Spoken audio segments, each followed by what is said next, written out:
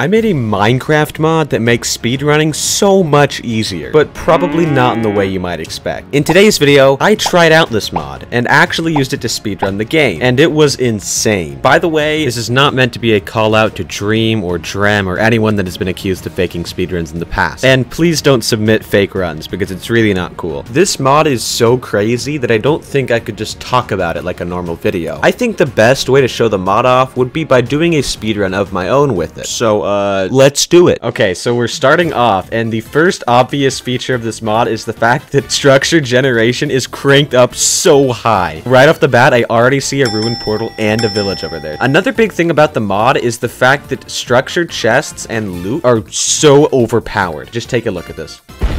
19 blocks of gold. I don't have to loot anything else for gold now. That is insane. And this fortune shovel, I'm gonna be honest, I'm not quite sure what I'm gonna do with that. Okay, so literally the first building in this village is a blacksmith. So I'm hoping to get some insane loot from this because of the exaggerated loot generation. All right, 3, 2, 1. 12 diamonds, 7 obsidian. That is insane. So here's another blacksmith. I can't wait to see what's in this chest. Okay, well, if I'm being completely honest, that's actually pretty average loot. Place your bets now. How much iron do you think this big guy is gonna give me? Let's see. Oh!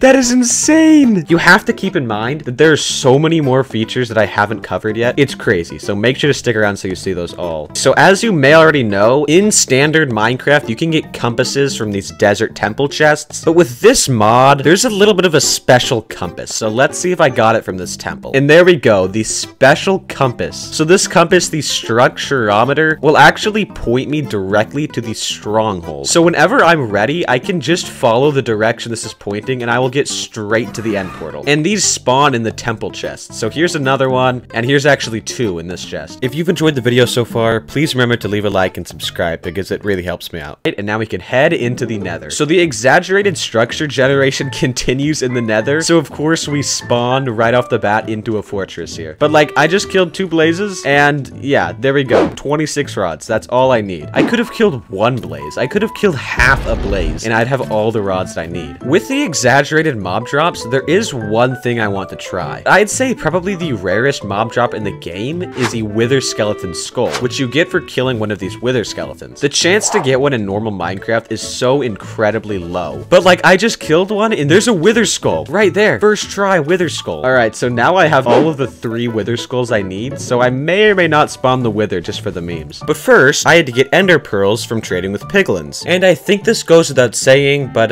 yeah, piglin trades are crazy too. I have legitimately been walking so far to try to find this bastion. Oh, speak of the devil. So I just killed off the brutes, leaving only 1 piglin left. And he is just sitting here picking up this gold, and every single time he's dropping like a whole load of pearls. This right here was from 1 gold ingot. So I'm just gonna see how many pearls that is. 16 pearls! That's so many pearls. I guess I could just go back to the overworld now after only needing 1 gold ingot. And of course, the worst part about going a long way to find something is going a long way to get back. I think I'm gonna spawn the wither, because why not? I know that is something you would 100% never do in a speedrun, but this isn't a normal speedrun. Alright, time to do what has never been done before. Literally spawning a wither in a speedrun. 3, 2, 1... And there it is. All right, so the wither is getting really low, but there goes the wither. And with him, he leaves a very disappointing singular nether star. If I was timing this, I could do all of this and still get like world record time. To be completely honest, I'm not really sure why I spawned the wither in the first place. Actually, the only thing it drops is a nether star. And if you know what a nether star is used for, you'd realize how useless it is in a speedrun. Alright, so I can go find the stronghold now. Okay, so it seems like it might be around here. Yeah, no, that's definitely like right here. Luckily, I have my trusty golden shovel that will last me about 7 blocks. Okay, and now for what I have the worst luck with every single time. Finding the actual portal. I'm going to sacrifice my nether star in exchange for more luck so that I can find the stupid portal. Alright, it's time. I feel the same, just as unlucky as before. Alright, so I am now just about ready to go into the end. Finally time to enter the end and fight the Ender Dragon. Will I survive and beat the game? In 3, 2, 1, and we're in, and very frustratingly not even near the island. Alright, so after a ton of mining, because of course, even with all of this crazy luck, I was unprepared, I now should have all the blocks I need to start taking out these crystals. Oh!